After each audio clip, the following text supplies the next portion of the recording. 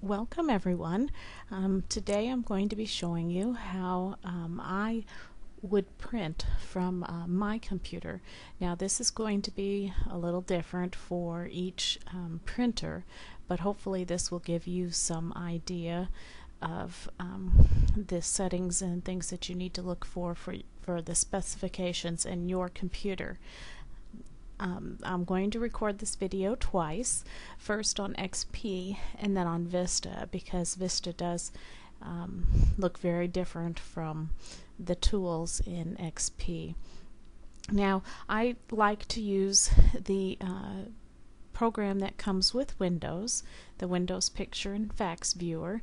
I also like to view my files with this, so I like to have all of my JPEG files opening up in the Windows Picture and Fax Viewer. And if you do not have that set as your default to open up in that is very easily achieved.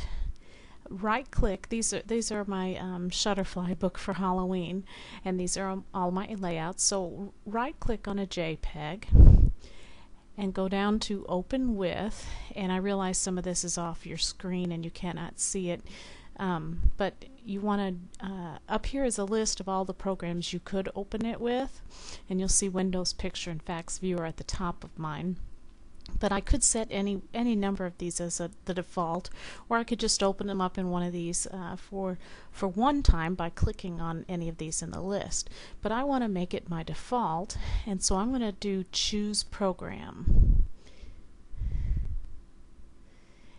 And the pop-up comes up, and I'm going to look through the list, and I'll find my Windows Picture and Fax Viewer.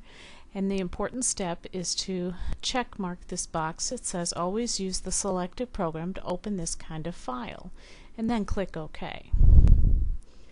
And my layout's going to open up in the Windows Picture and Fax Viewer, and now the default is set, so any file that's a JPEG file will open up just by double clicking in the Windows Picture and Fax Viewer.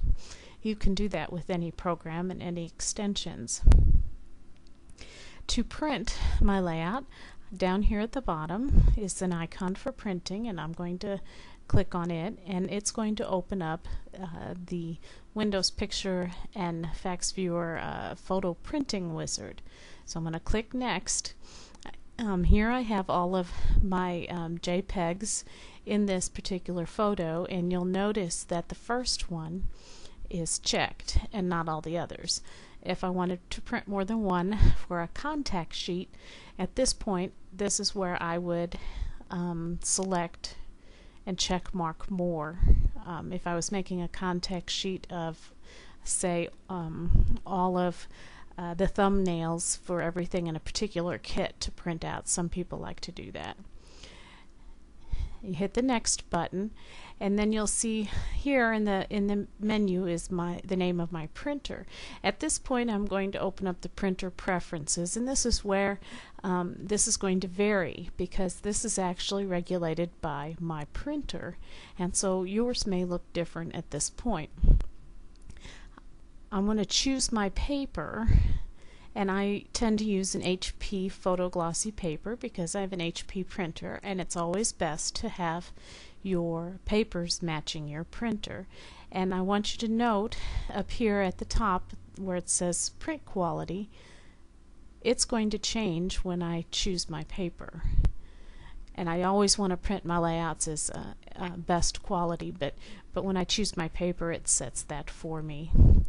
And then I'm going to go to the Layout tab, and I like to print my layouts in letter-sized paper because I make them in letter-sized paper. But if you are printing an 8x8 layout, you would also choose this size paper. The important part when you're doing a square layout on a rectangle piece of paper is to look for something that says something similar to scale to fit. If you would click this and set it to resize or scale to fit to that piece of paper, let me try that. it didn't accept it in the settings. I don't know why, because I've never tried to do it. But that if I would do those settings, then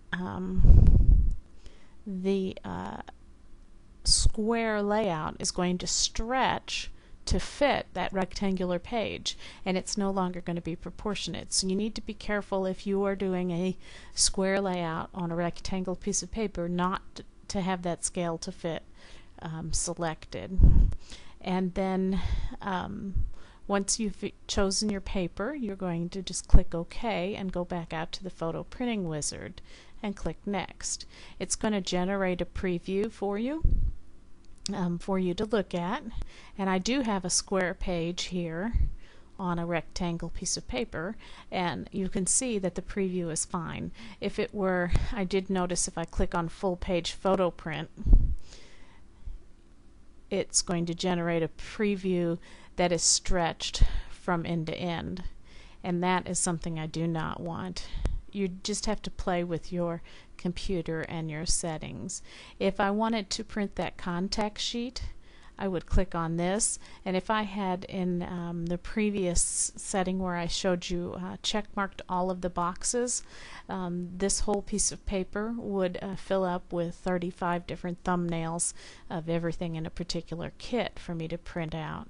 And so if I like my preview, I'm going to click Next, and it's going to go ahead and send my print job to the printer. And I purposefully took all my paper out because I really didn't want to print. And so then when you're done, it's going to say Finish, and you just click on that and you can close this out. I really like using the Windows Picture and Fax Viewer because it seems to bring up the photos and full screen photos. I have it set small for the purpose of this tutorial, and I can quickly go through by just clicking this button and look at everything in the file. And I can also zoom in or turn the pictures if I need to in my camera. It's not always recommended to rotate those. Sometimes it does reduce the quality. They give warnings of that. And so I hope you've learned something, and I hope this is helpful in you using your printer specifications.